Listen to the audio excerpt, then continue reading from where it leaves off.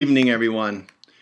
It's hard to believe that it was a year ago when I sat in this very place and recorded a video message to everyone, just as our parish, as our state, the country, and the entire world was just shutting down.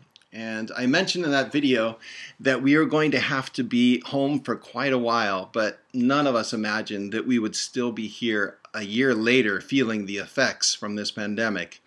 But during that video, I asked everyone to please stay home and to take care of yourselves. And by God's grace, you did. And I'm very thankful and I'm very proud of our parish that you did take care of yourselves and that we have not lost any of our regular parishioners, even though all of us know people that have been touched by the virus. Many of us have lost people in our extended families and people that we know and love to the virus, and we continue to pray for our own Nick Martin, who contracted the virus in a nursing home, and we continue to pray for the repose of all those souls who have lost their lives to their pandemic.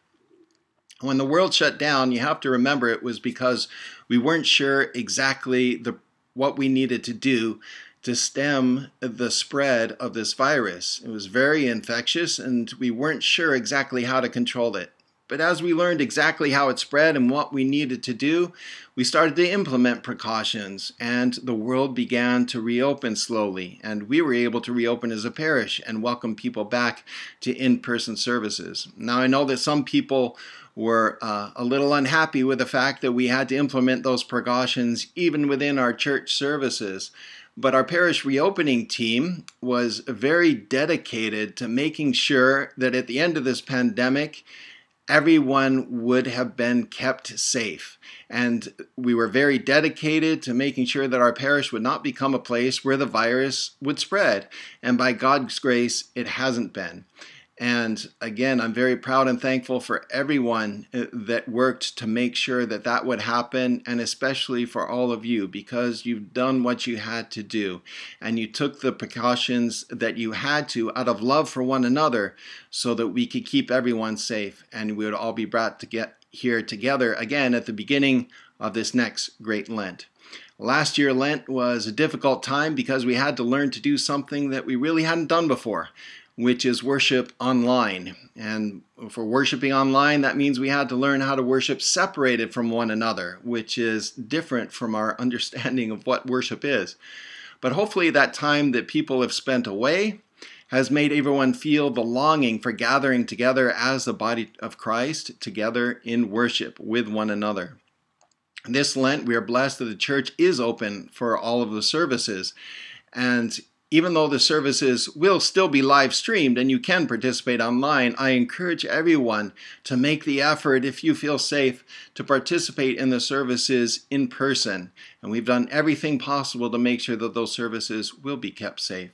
Hopefully, if you haven't participated in years past in the weekday services of Great Lent, hopefully last year you had a chance to experience what those services were like from the couch in your living room at home.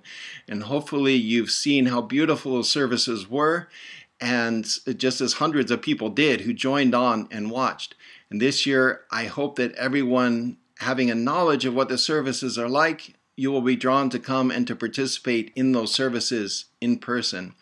Either way, whether you come in person or you still continue to worship online, I hope that everyone has a chance to experience the great depth of meaning that these services add to our journey of preparation for Pascha. And we speak of Lent as a time of joyful sadness. It's sad because we contemplate our separation from God, which we brought about because of our own selfishness and our own sinfulness.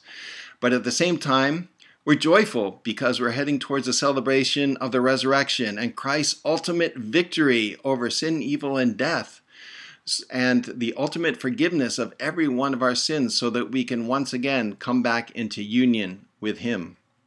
And that experience of the mixed feelings of joy and sadness take on an extra special meaning this year when we will lament the fact that we're still not able to live our lives in a fully normal way, and we aren't able to come and fill the church to its normal capacity, yet we still find ourselves even more joyful that throughout all of this, the church is here for us, and we're able to partake of the hope and the joy that the church offers, even in the midst of a troubled world, just as we are able to through every challenge that we face as a parish and as a community. So Lent begins officially tomorrow at sundown, and it happens during the service of the Vespers of Forgiveness. In better times, we gather together and we embrace one another at the end of the service, and everyone has an opportunity to greet everyone else in the parish and to ask for forgiveness personally. As we start our 40-day journey through Great Lent, the church encourages us to get rid of all the baggage that we carry in all of our relationships with one another so that we can go through this journey fully joyful of the knowledge of the resurrection that we are approaching. This year, we're going to offer our forgiveness with one another simply by our presence and being there with one another in the church. As I said, we are still going to be streaming the services, and I imagine that many people will still be watching online. And if you are watching at home, I hope you take advantage of the chat both on YouTube and on Facebook, and use that chat as an opportunity to express your wishes to everyone for your wishes for a beautiful and profitable Lent, but also an opportunity to again ask for and to receive forgiveness from one another. And at this time, I'd like to ask everyone personally to forgive me for anything that I have done that have offended anybody in any way, or if I have failed to minister to you in any way. And I ask that God will have mercy on every one of us.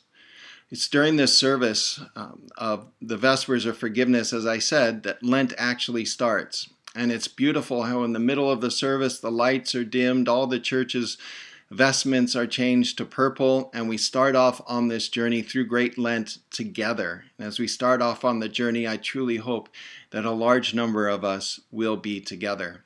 I hope that everyone has the opportunity to participate somehow in that Vespers of Forgiveness tomorrow night, and also throughout Great Lent, simply because you all earned it. You've done everything to make sure that this parish is safe, and you've done everything that you need to do to keep this parish well by taking care of yourselves so that all of these worship services can continue. And I hope that everyone has an opportunity to experience the joy of these services. Again, how do you know that these services are truly joyful and they are truly meaningful and uplift us and give us the strength to carry on? How do we know? Exactly by the same way, by the same message that Christ gave to his holy apostles. He told them, "Come and see." I pray that everyone will indeed come and see. And may God bless you as all of us take advantage of the opportunities that we will have to gather and to worship together in this sacred place of the church and in the presence of the Creator of the universe. And that's an incredible privilege. May God continue to give our parish strength and to keep all of us strong, not only as we approach the Holy Resurrection, but as we live the joy of that resurrection in our life, in our families, and as a parish. May God bless you all. Galit Sarakosti. May it be a beautiful, blessed, and profitable Lent. Amen.